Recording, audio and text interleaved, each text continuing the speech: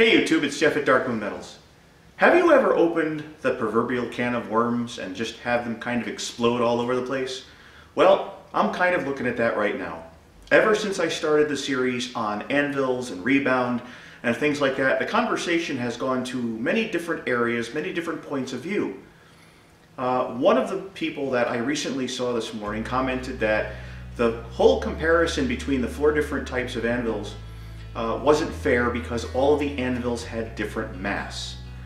And I started to think about the whole concept and question of mass relating to, I don't know, physics.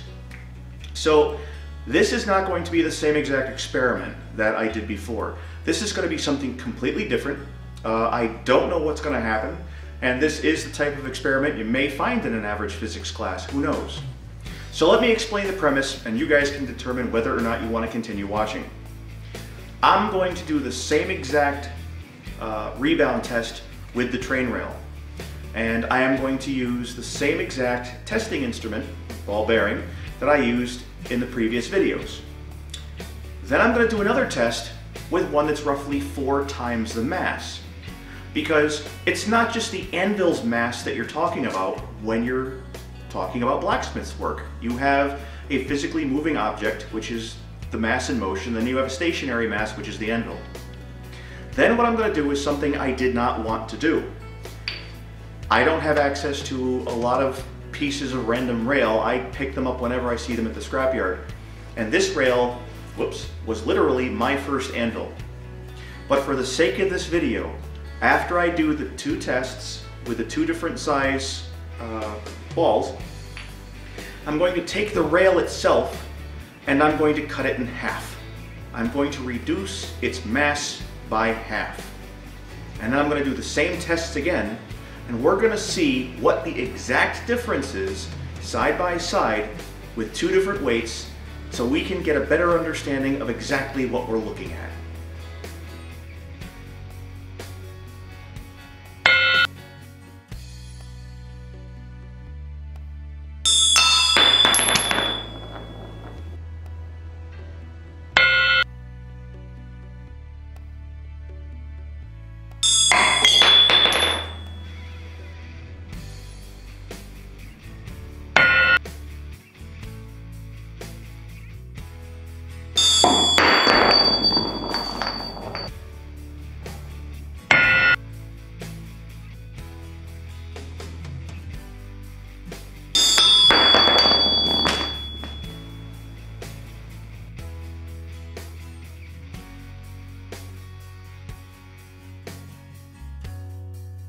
Alright YouTube, so here it goes. You are going to witness me cutting my first piece of rail that I used as my very first anvil in half.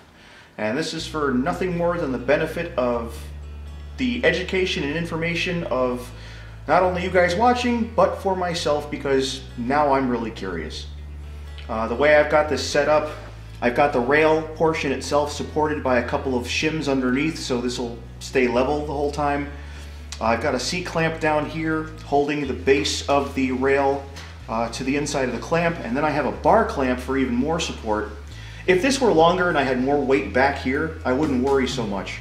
But just because that this is kind of lopsided and it's a really heavy piece of material, and I am kind of pushing this saw to its limits, I just decided to kind of reinforce the clamping setup to make sure nothing was going to slip or move. Because this is my only piece of rail and I don't have enough to have a redo if this goes bad. So keep your fingers crossed, see if we can get through this cut.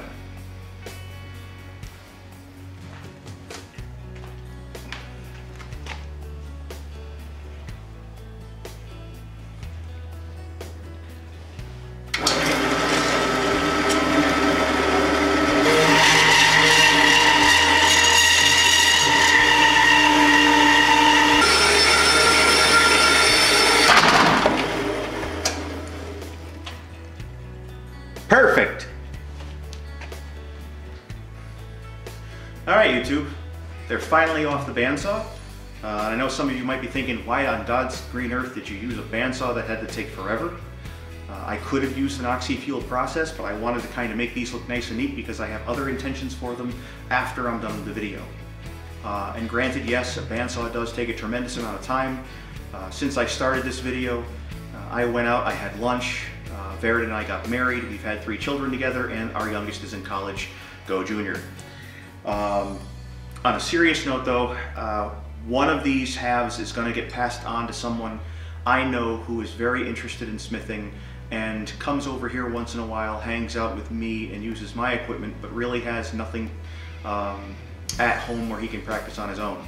So with this, and maybe we'll get together and make him a brake drum forge, I'm hoping that he pursues his interest in smithing because he's a very creative individual, and if you're watching, I hope I didn't ruin a surprise for you.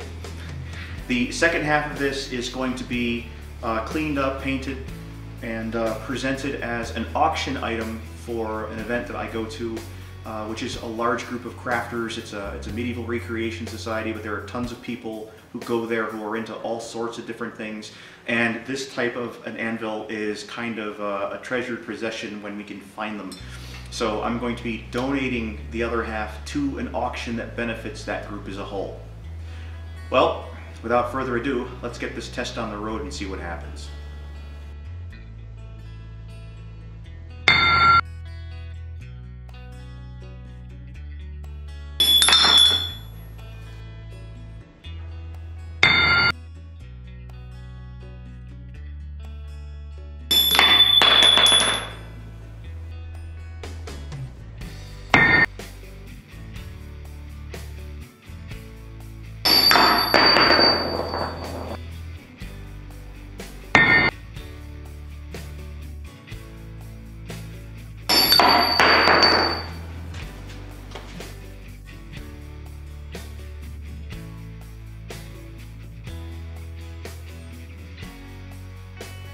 Well, YouTube, I don't know about you, but I certainly learned something. I really thought that there was going to be more of a difference between the full 12-inch rail and the 6-inch rail. But I do feel a lot better about my decision to cut the rail in half. Now I know that both halves will perform relatively well, almost as good as the full long piece. So I know that I could pass along something that's pretty cool for people to use. I'd also like to thank all of the armchair physicists who try to overcomplicate a lot of the stuff that I'm trying to say in my videos, because you helped inspire this video and helped me come to a point where I could put on this demonstration for the benefit of others on YouTube. Now, if you are someone who is just starting out, blacksmithing is not rocket science. You don't have to have the perfect anvil. You don't have to have the perfect hammer. Will it make your life easier if you did? Yeah, it would. But the first anvil was a rock. The first hammer was another rock.